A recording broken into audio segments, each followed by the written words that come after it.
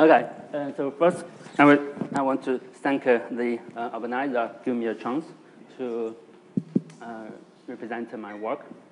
I come from Germany, Karlsruher. So my work in this talk about effective long distance from short distance. Maybe these are two key words here. And this paper is published on PIA. So I work together with PhD the students, Modan Liu, and Dr. Michael Matala, and also Professor Gershon is my boss. Okay. So first I give a short review of 1D gas and introduce our model. And this part is the key part of my talk. I introduce interaction in the phase space, and I'll show some many body dynamics. Okay, so first is the short review of 1D gas. So the 1D gas has been invented as early as 1936 by Tonks. In his paper, he introduced a free particles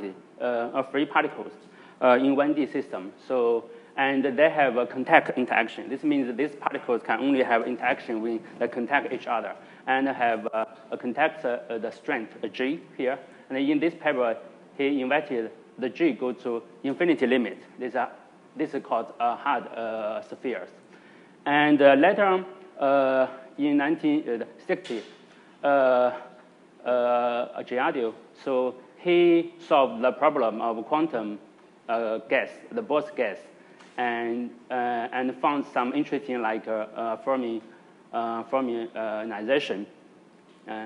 And later, so in 1963, so Lieb and Lidinger, they extended this work into arbitrary point-like interaction. The G goes to any real numbers. So and they got exact solutions of this.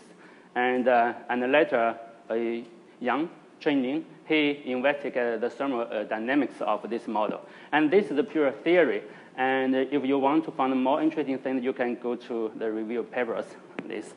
And in the recent years, because of the development of cold atoms, people can realize this kind of TG gas and found some thing like Fermionization or something like that, interesting things. Okay. Here in our model, we introduced this model here. In our model, there are some key ingredients different from the free particles. We trap these particles in harmonic trap. So we need a very strong harmonic trap. And we also add a periodically driving field here. And we also consider the interactions. So I want to stress on that in this talk, we only consider the classical dynamics because in the classical regime, we already found some interesting things. The quantum work is being prepared. So let's write the Hamiltonian here. Let's explain the Hamiltonian more. So this is just the harmonic oscillators, many independent harmonic oscillators. Then I add a driving. So gamma is a scaled dimension is a driving strength. And omega here is just a ratio of omega, your driving frequency over your harmonic frequency. This can be near to 1, 2, 3, some integers here. So, and this is the interaction. Here we assume any type of interaction. Here, we have the driving field actually is very small. So any particle, the motion of any particle is still dominated by the this kind of global oscillation, and just their amplitude and phase just changed a bit. So we can separate the total motion of one particle into a fast oscillation, like a fast oscillation mode, and a slow mode, like this here. This is the X and P. So if there's no driving and no interaction, this capital X and capital P just a constant. It's a harmonic oscillator. But if you add some driving and interaction, this will change the bit. So we are interested in the slow dynamics of capital X and capital P. So you plug this back into this Hamiltonian, then you throw away this fast oscillation term. This is called the rotating wave approximation. Then you get the time-independent Hamiltonian, like this. Yeah. So actually, this part comes from the driving we discussed in this paper. But in this talk, we focus on this interaction. So part we ask what will be the interaction in the rotating frame from this real interaction. Okay, so first I want to show some equations of motion, which I do some. I use the numerical code to simulate the dynamics. So in the rest frame, so the equation of motion is dominated by this. It is given by these equations.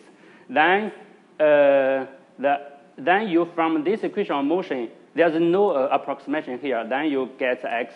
You can get some motion of this. Then you take the value of X and P every time period, delta T.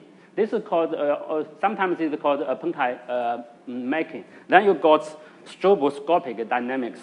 So it's just like this. So this is the propeller of a plane.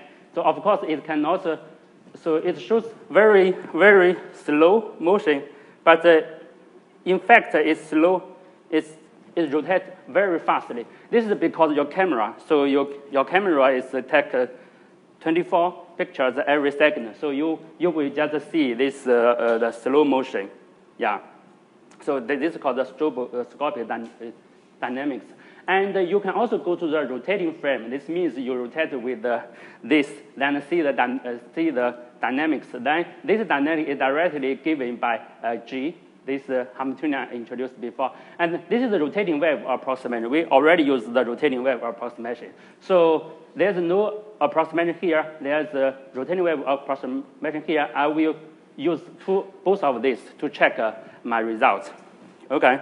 So, and the thing that we ask, what is this? This is a key problem. Then I want to solve this. And this problem is solved in this paper. So here I only tell you the results. I don't give you some details. So first we introduce a phase space distance. So you have a particle here and here. Particle I, particle J, introduce a phase space distance. Okay. Then you give me a real interaction, Vx. Cooling interaction, contact interaction, or some other kind of interaction. Then you do this Fourier transformation, you get a Fourier coefficient VQ. Then you use this VQ, and this is the zeroth order Bessel function. You do the integral, then you get this. This is basically the result. And maybe here it's a little math. It's a math. So what is the physics meaning of this? So you use the formula of a Bessel function. Then you plug it back, you will get this. You will get an equivalent form here. Now you see this is a very the meaning is very interesting. It's very clear now. So the interaction here is just the average interaction every time period, because your two particles do this the oscillation. Then you average the interaction every time period. You get the phase space interaction I showed here. Okay, so then I will use this to calculate some examples here. So first, we assume the interaction of two particles is a rectangular potential. This means if the two particles are far away, they have no interaction. Only in very short distance, they have a constant interaction. This is just a model interaction. So this is the short distance interaction. We assume the the distance is very short. Then we use our results to calculate. Now you see there's a long tail now. It's a long tail. Then we see that and the long tail, the symbolic behavior is like 1 over r. It's a cooling type. Now we have a long distance interaction from a short distance interaction. This is what I mean in the beginning, from the beginning. Okay. Then we go to another example where the cooling interaction. So we assume the real particle is cooling. Here you should know the cooling interaction we assume is very small, so they cannot form some crystal structure. It's control. The beta is very small. Then you use our result to calculate.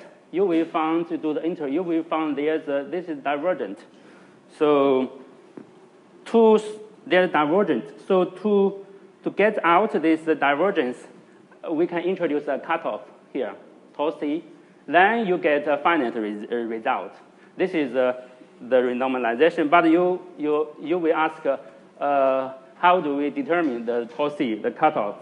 So actually, the physics meaning is that because the cooling interaction, when they approach each other, they will go to infinity. So in reality, the two particles never touch each other.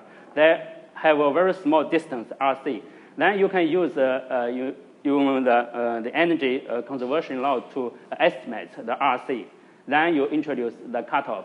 So we also introduce a gamma is called the collision factor. This is because when they collide, the orbit will change a bit. So this is a factor. So anyway, this is important. You first calculate this, then you get the result. So now I use this procedure to get the smallest distance RC and the cutoff, then you plug it into here. Now you get this form. Now you see that the phase-space interaction now is still in the form of cooling type, but with the renormalized coupling and the strength here. Beta is given by this. It depends on your kinetic energy. So this is the logarithm depends on. So this is nearly a constant. Okay, so I check this. So here, this is two particles.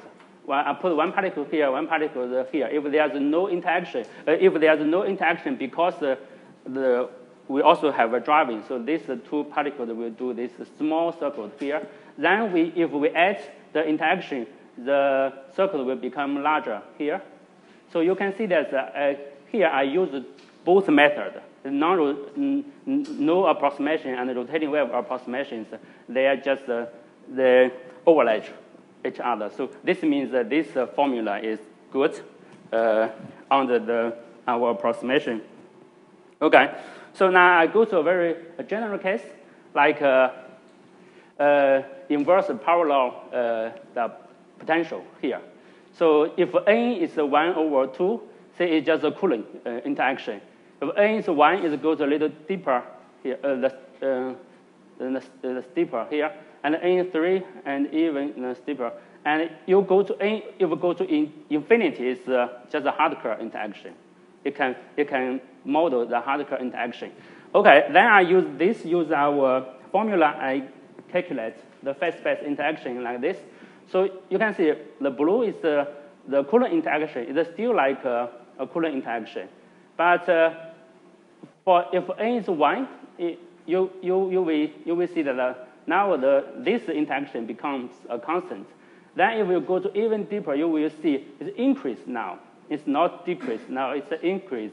And for the hardcore interaction, it become a linear. And this is a summary of the results here. For the hardcore interaction, go to linear, and this is for a general case, the integers and half integers like this. And I show you some interesting case here. If N is 1, then it's a constant. So I checked numerically. You can see, no matter I change the strength, so the non-rotating wave approximation and the rotating wave approximation, they are very good with each other. Then if there's go to infinity, it's linear. So it's like a quark interaction. So it's just, but why? Here, why it's become a linear? A simple explanation is that if the two particles are hard curl, they like to move together, synchronized together. If you push them a little bit, they will collide. So they don't like this kind of the state. They like just oscillate together. This is why it's linear. Okay, so I just show you some interesting simulations here. So if you put two particles here and assume their distance is r, so if there are no interaction, no interaction. So I also set the driving is very weak. So the total physics, the total dynamics is dominant by their interaction. So if I put two particles here, if there are no interaction, so they're just a fixed point because the harmonic oscillation is just a periodic oscillation. You see so periodically it's just a fixed point. Then if they have interaction, they will rotate. They will rotate with some frequency. It's just like this. If you two particles here, they will just rotate. So, and this rotating frequency can be given by this formula. So the use here is renormalize the phase-space interaction. So this is the analytical result, and we check it with the numerical simulations. Here, these dots are from the real-time, the numerical simulation without rotating wave approximation, and the solid curve is just from analytical results. So you see that actually this picture also shows the validity of our approximation. So our approximation only holds for large r. So if the two particles are large enough, this our approximation is very good. But if they are close here, the short distance, if they are too close, there's a large difference. So the large distance means the kinetic energy is very large. So this is the kinetic energy.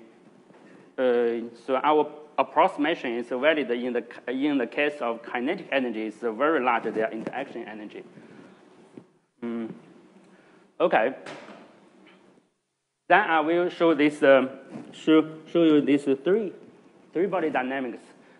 Two-body dynamics can be solvable, but three-body dynamics in general we cannot solve it analytically. I just show some results.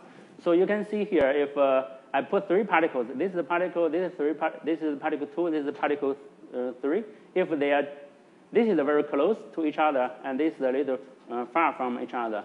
So for Coulomb interaction, because their phase-space interaction is still a Coulomb interaction, this means their interaction is much stronger than this one. So actually, these two particles, they rotate very fast, like this show this one. And the center of this system and rotate with the first particle together with a large circle and this and low frequency. This is what you see here. This is the center of mass motion. But for the hard curl, I told you for the hard curl interaction, then the interaction is linear. This means the interaction between particle 1 and particle 3 is larger than particle 3 and particle 2. So you can see you will not see this kind of the behavior. So it's different from this. You don't see this kind of faster frequency because of their because of this the subsystem. You cannot see this kind of fast oscillation. Okay, and you can see I compared with the rotating wave approximation and non-rotating wave approximation. Okay, the last slide will show you some.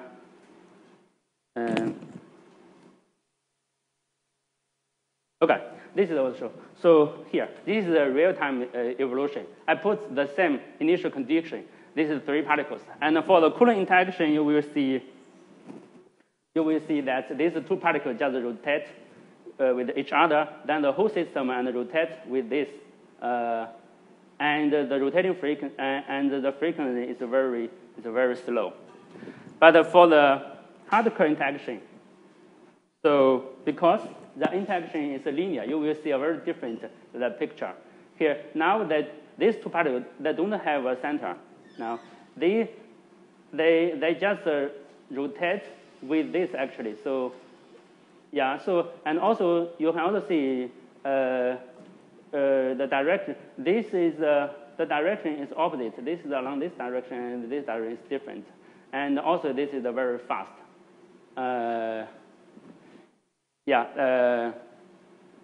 This is because the interaction is linear like this. Okay, so give a summary of my work.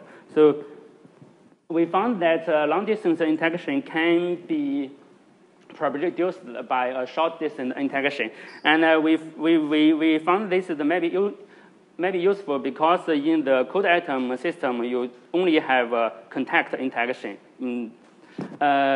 But normally, so in the cold atom system you don't have a cooling-like interaction. So if you here we found that you can even use the contact interaction to produce a long-distance cooling-like interaction.